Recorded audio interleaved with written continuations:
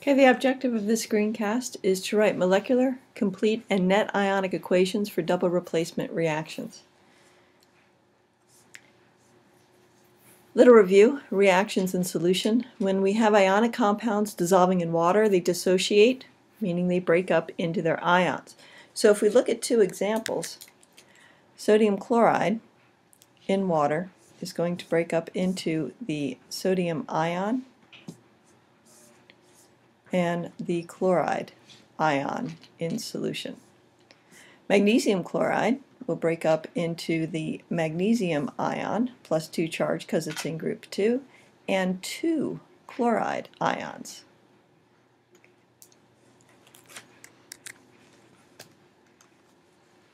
Okay. When we represent ionic compounds in double replacement reactions, we can write them using complete and net ionic equations. We're going to use as an example the reaction between silver nitrate and magnesium chloride. As we've seen before, to predict what the products would be, we take the anions and cations and basically switch places. I'm going to write the products down here. Oops. Theoretically, because I'm not going to have enough room to write them next to them. I would have silver chloride and magnesium nitrate. Now, in order for that reaction to occur, I either have to precipitate a solid, make a liquid, or produce a gas, and there is actually a fourth thing called a transfer of electrons. So, for this, looking at the solubility rules, magnesium nitrate has nitrate in it. That's always soluble, so that would remain in solution. And then the silver chloride is normally soluble except when it's with silver or lead. So this would be my precipitate, and I would have a reaction. Okay, to balance the equation, I would have to put a 2 in front of here and a 2 in front of there. Okay, those are all things that you should be able to do at this point. Now, what we want to do is show a complete ionic equation, meaning if these substances exist as ions in solution, I need to write them as ions in solution. Okay, so silver nitrate, I do know that that's soluble, so I would have 2 silver ions and 2 nitrate ions in solution. We're going to assume that these are in solution, so we don't have to write that state of matter. I'm going to react that with magnesium chloride that is also soluble, so I will have 1 magnesium ion and 2 chloride ions. When they react, I am going to form that precipitate. I keep that together because it does exist in solution as an ionic compound in its solid form. Then the magnesium nitrate is soluble, so I would show that like this.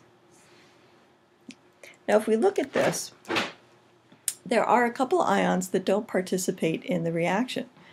This nitrate ion and the magnesium ion exist in the same phase and state in the products as they do in the reactants. Those are called spectators.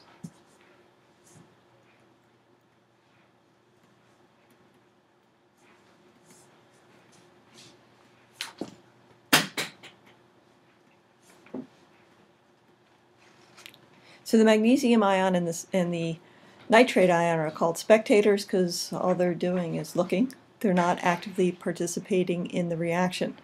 Okay? When you write a complete ionic, you do include those, but for the most part, we're really not concerned with what the spectators are. What we need to know is what is actually going on in the reaction. Who is participating? What are my reactants? What are my products? To write that, we write what's called a net ionic, and we only write the ions that are participating in the reaction, that being my silver, oh dear, where did I go?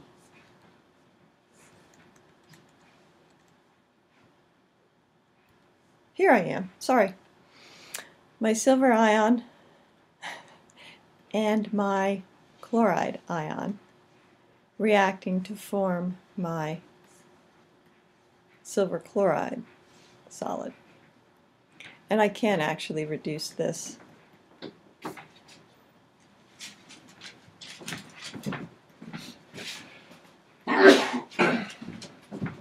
That's called a net ionic, where I only write the ions that are actively participating in the reaction and the products formed. By the way, if I go back up to this first equation here, this is called a molecular equation. Okay.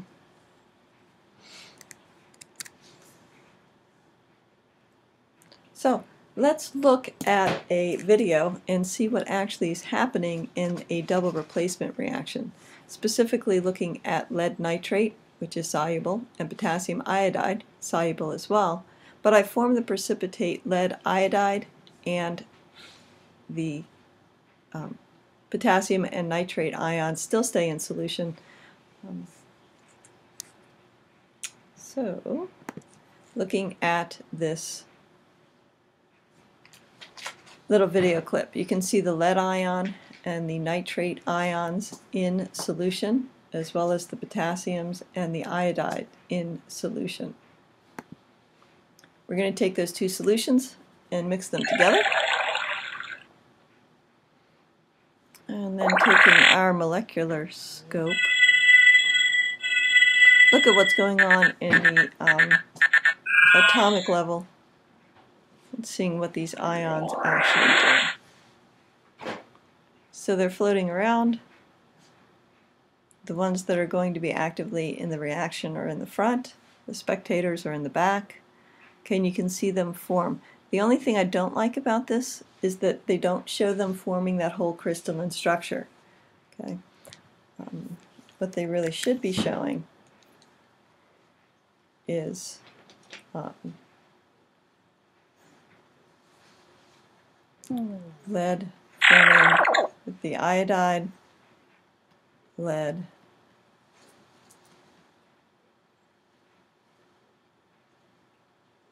this whole crystalline structure should be shown, not just those little, not just one formula unit, because it kind of makes you think that it is, those are molecules. They are not. They are forming this whole big crystalline structure. Okay.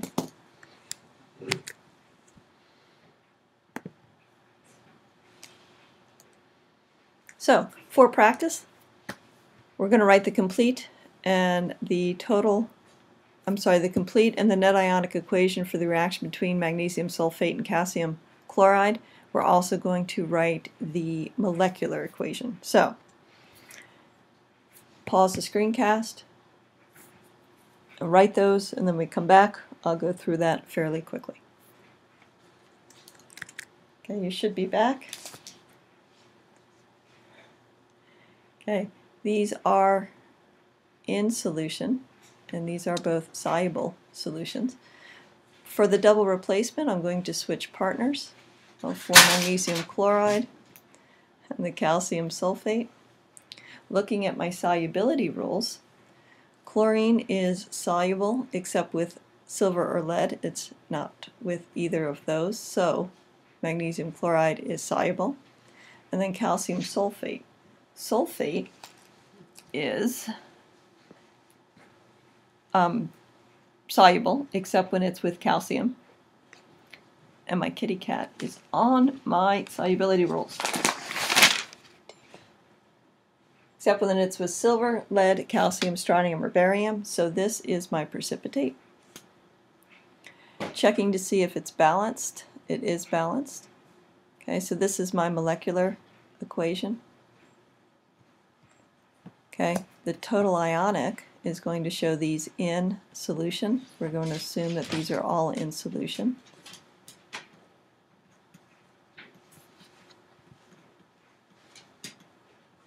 Going to form the magnesium chloride, which is in solution, and the calcium sulfate, which is a precipitate.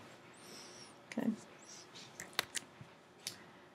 Ions that are the same on the product and the reactant side, those are my spectators.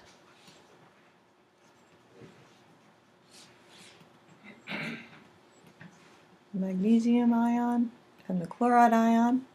So to write my net ionic, I only write the ions that are involved in the reaction. That would be my calcium and my sulfate reacting to form calcium sulfate, which is the solid.